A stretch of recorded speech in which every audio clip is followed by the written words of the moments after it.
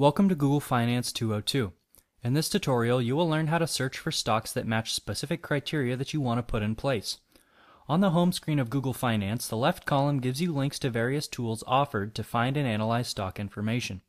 To customize your search for stocks that fit into a certain category, you'll want to use Google's Stock Screener.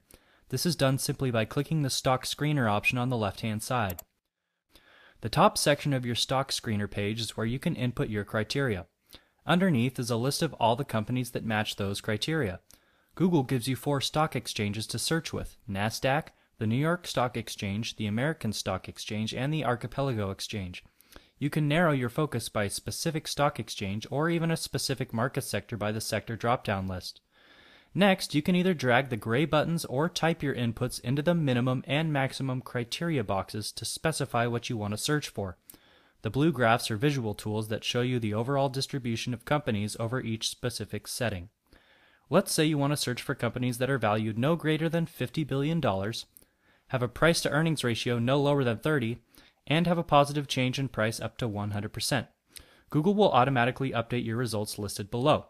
As you can see, there are 122 companies that match our criteria. You can organize the list in different ways by clicking the blue headings, or if you want more information on one of your results, click the company name. Your criteria search options are customizable as well. There are over 50 search criteria that are available to use. To find these options, click the Add Criteria button.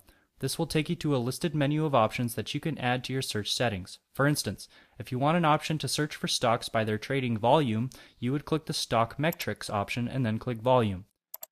You will be given a quick summary of the option. If you want it, click Add Criteria. The option will be added to your screener. To remove any screening option, just click the X on the right of each one, or go back to the original format by clicking the Reset option. The next video will explain how to find and analyze trending stock and sector data.